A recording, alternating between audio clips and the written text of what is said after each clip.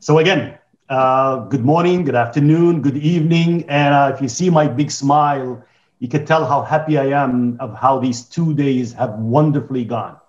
Not just the mechanics of how it worked. Thank you to Event Mobi and PPL and our communications department and everybody, but the content, the rich discussion, the stimulating exchanges, it was really, really terrific. I want to thank, especially I want to thank Dr. Kim Betcher, who is behind the idea for the FEDN, who is the leader within CIPE for FEDN, and who leads our newly established policy and planning a program learning department at CIPE, doing a wonderful job. Kim, on behalf of everybody, thank you, thank you, thank you. All I give you, Kim. Thank you, Abdu. I really want to thank and appreciate the participants. You have made this event very worthwhile to me and many of us.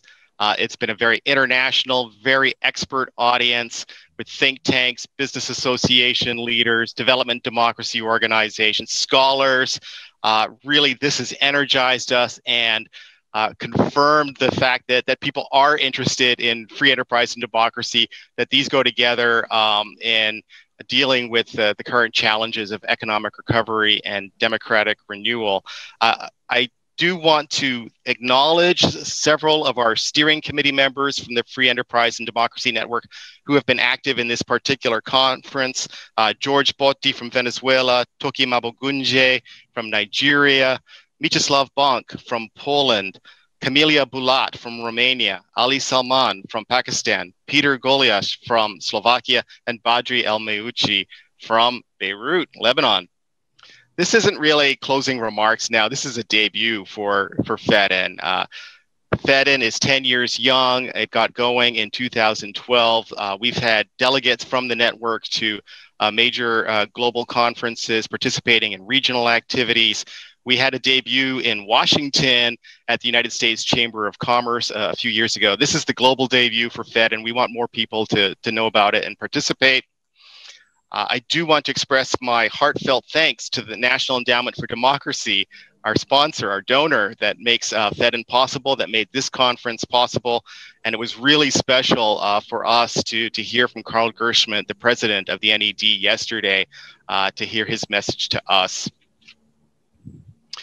What we've been talking about, the deliberations, inspiration from this conference, does feed into CIPE's program strategy, into future FEDN activities, which we're brainstorming today and on, and engagement across countries, across public and private sector, across business and civil society. This is not a one-off PR event. We are learning. The information is feeding, for example, into CIPE strategic goals. Right now, goal number 1, to build resilient democracies and economies. Our work, like constructive and corrosive capital, is dealing with both capital, the financial flows, but also the governance aspects of that.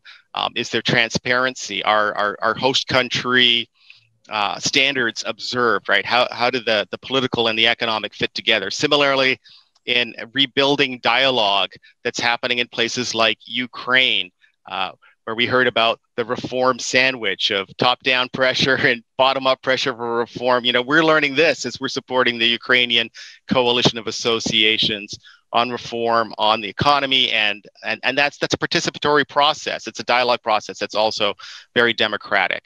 Goal number 2, to promote inclusive democracies and markets. I love the quote from Ron at the Philippine LGBT Chamber, said that we're not getting back to normal. We want a better normal. We need to be more inclusive. We need to empower people. And I've learned from this event, you know, sort of a more multidimensional perspective on inclusion. We can't just say, okay, women over here, something for youth over there. We need a better way of looking at who's in, who's out, SMEs, informals. How do they relate to everybody else?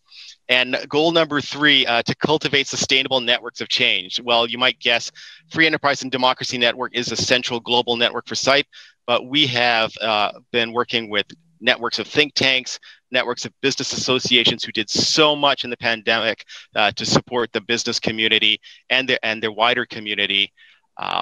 So we're taking all this in. I really think we need to do some new things like Julia Pomares, in her talk today, talked about the need for new narratives since 2008, the global financial crisis. It's so true that if we don't have a positive vision, if we're only reacting to problems, if we're not telling people what we're trying to change, we're not going to succeed. So learning so much. All right. FEDN is going forward. Its members individually have already accomplished impressive reforms. If they weren't impressive, we wouldn't have asked them to join. But as a network, I know CIPE is gaining so much. I mean, CIPE, either we're very busy working in individual countries or we're in Washington looking at the world. And that's very different from having the experts in FEDN telling us what's going on, giving us a bigger picture, giving us a more comprehensive view. It's invaluable to us, and it really helps us mobilize a better effort. And we want others to benefit from this collective wisdom. The networks, they have clarified the principles at stake today. They've exchanged learning across borders. They're identifying promising strategies for recovery and renewal. Too often I love innovation. I push innovation, but too often I'm hearing we need to do everything differently. We need to discover something new. And actually, new discoveries have been made. There is knowledge out there. There is action and reform happening out there. Very likely, people in this conference have some discoveries that need to be better shared, and we want to support that. We want to cultivate FEDN as a source of strategic insight, a platform for collaboration, and a stronger voice for democracy in emerging markets. You will be seeing and hearing more from FEDN. We value the connections we've made with you this week. Please do reach out to the Secretariat, the FEDN team, myself, just email FEDN Secretariat, FEDN Secretariat at CIPE.org. When I hear from you, it makes my day. And this really is the time for collective action. So let's work together to defend, renew, and reimagine free enterprise and democracy. We can make some change happen together. I'm going to turn to my friend Badri El-Mayouchi, who is board member of the Lebanese Transparency Association, now head of excellence in governance. He is a longtime pioneer in governance, whether it's corporate governance, anti-corruption, longtime site partner. I've been to Beirut to see the great work that he's doing.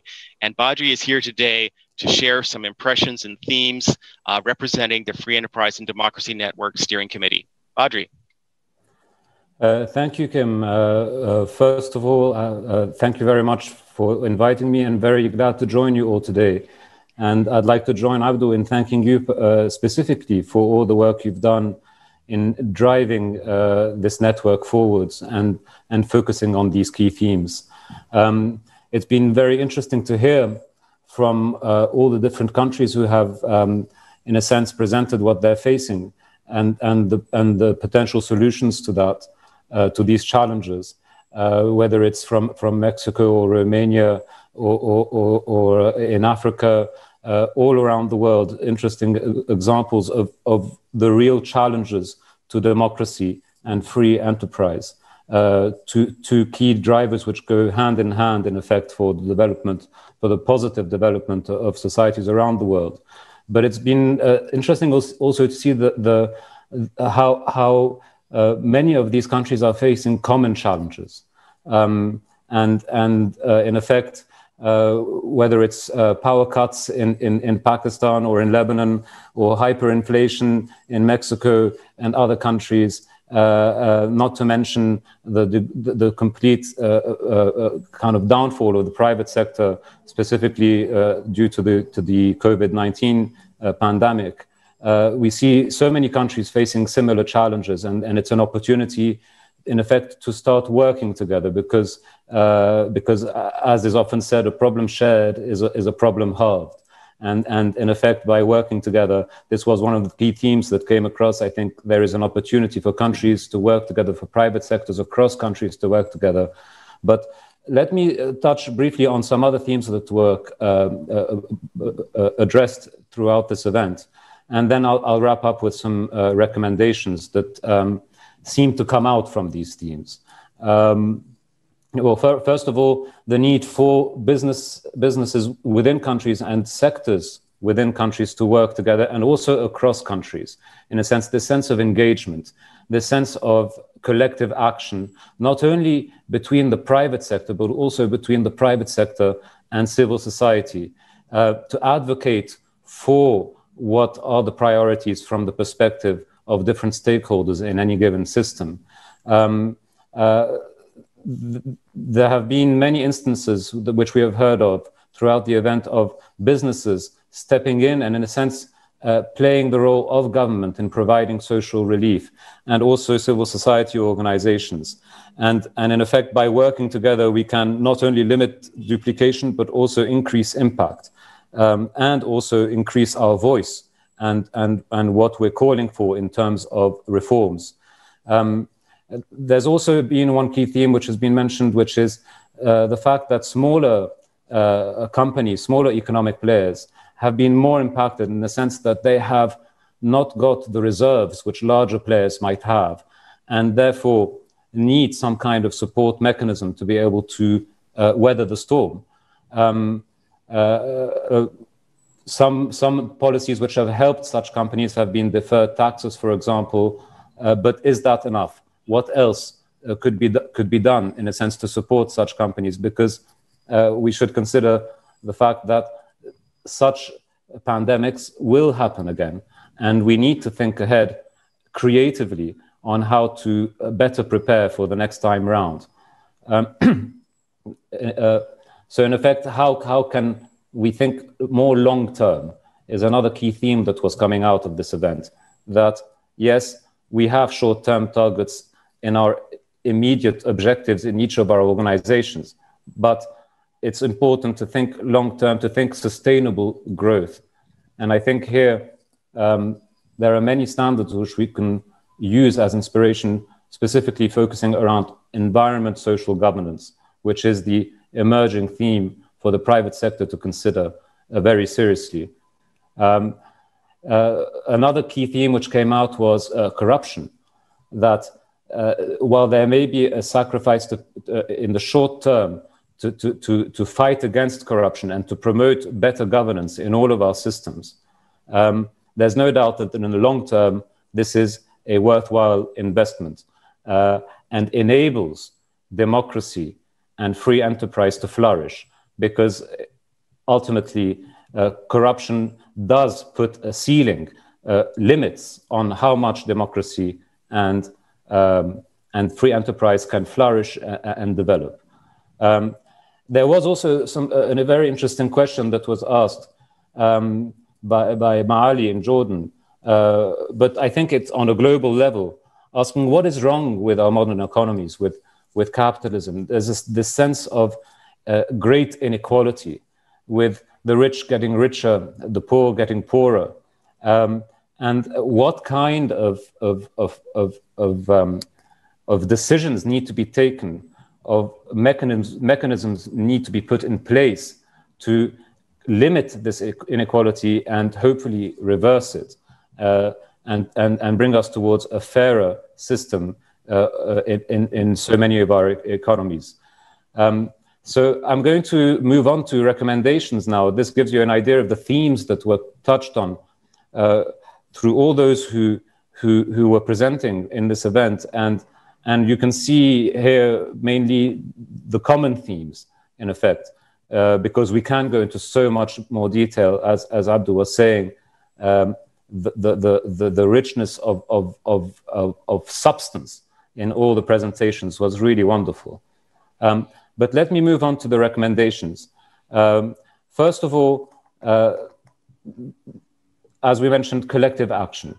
There is a need for all of us to invest ourselves more in collective action and to see how the private sector, civil society can work together, whether it is in providing social relief, whether it is in advocacy. There is, I think, so much more that can be done here. And I can tell you from our experience in Lebanon, the times where we have been most successful in, for example, pushing for a law to be approved by Parliament, or enabling or raising awareness around an issue, or in building capacity in public administrations or other entities to implement these new laws. This has always been more successful when it has been done in a collective way between many organizations working towards the same objective and sharing that mission together, in effect.